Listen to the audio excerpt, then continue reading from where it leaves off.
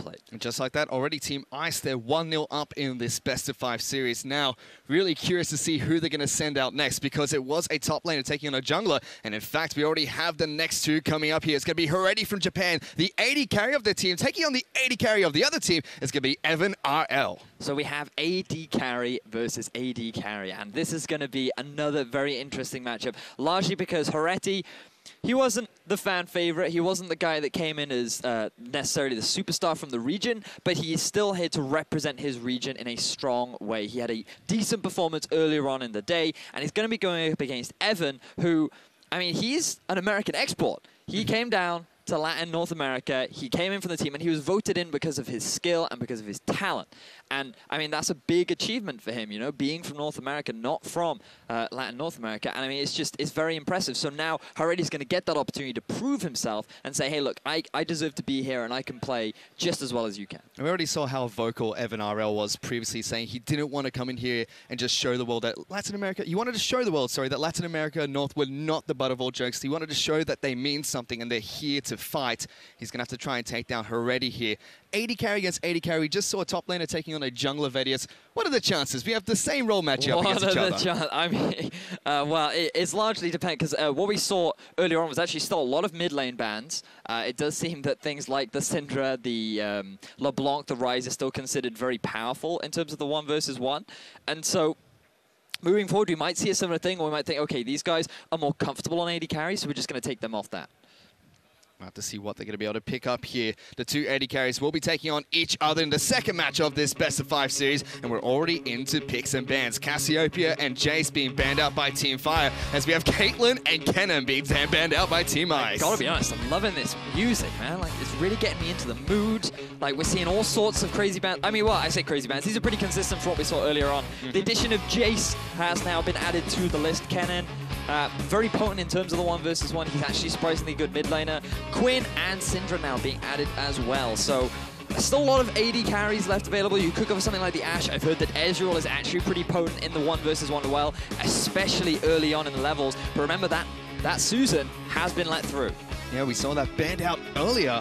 We'll have to see if it's going to be locked in here for Team Ice, but already Team Fire, Haretti sticking to his guns, sticking to an AD carry. He picks up Ashe, going with the Exhaust and Ignite, but it is going to be Nasus locked in here for EvanRL. Now remember, Team Ice, they have a 1-game advantage, so they can afford to be a little bit more out there with this pick. He's decided he's still going to go for the farm route, but he's actually going to change it up for more of a pushing farm style rather than the last hitting kind. You know, this is much more efficient. This is much easier. Who cares about last hits when you could clear the entire wave with a single ability? And no Exhaust coming out for EvanRL. He's gone for the flash. Wow. Nasus. Coward.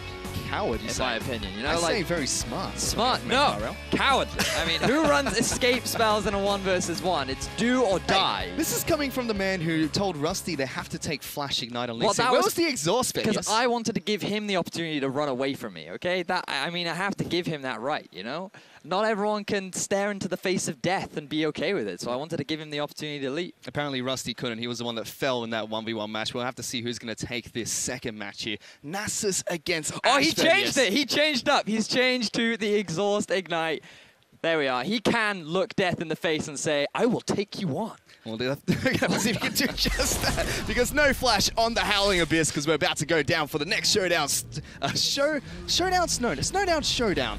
It's a little bit of a tongue twister. So here we are, ladies and gentlemen. A classic matchup. Nasus versus Ashe.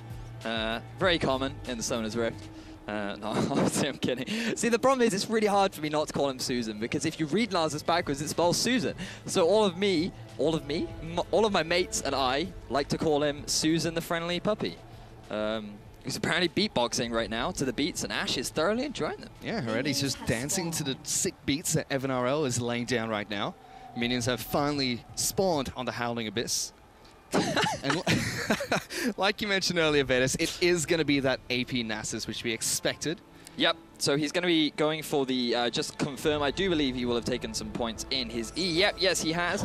And so he's just going to go for that early wave kit. Now, you actually have a fair amount of damage. Like, it should certainly not be underrated. So maybe at level 6 he goes for an all-in.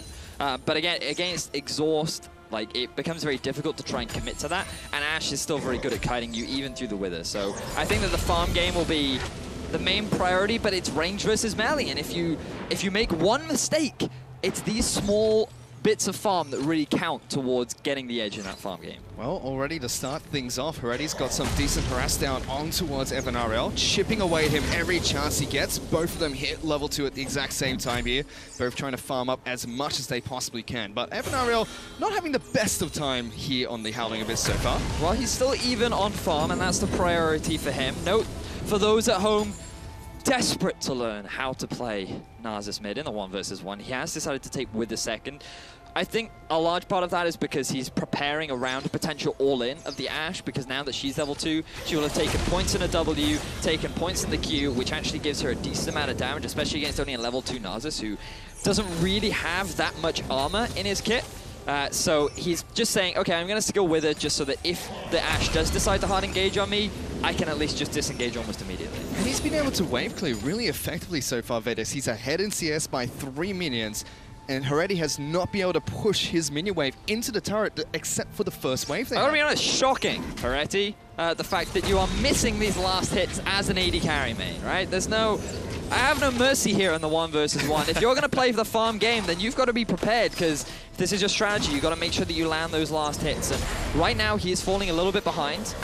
But he can't afford to lose these 2 minions right now, okay? Now, another thing we should note about the tower is it does a little bit more damage. So no longer do you want to do 1 hit on a caster minion and then let the tower hit and then hit it.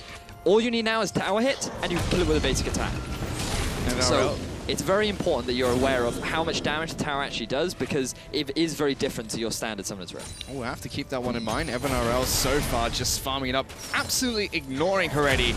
Every single time he gets harassed by the Ashe, he just does not care. Has popped a health potion, seems like he wants to head back to base and pick up a couple of extra items. He's well on his way for the long game here, Vidius. 25 minions to 19. Oh, look at that double Doran's ring. He's just showing off that bling right now.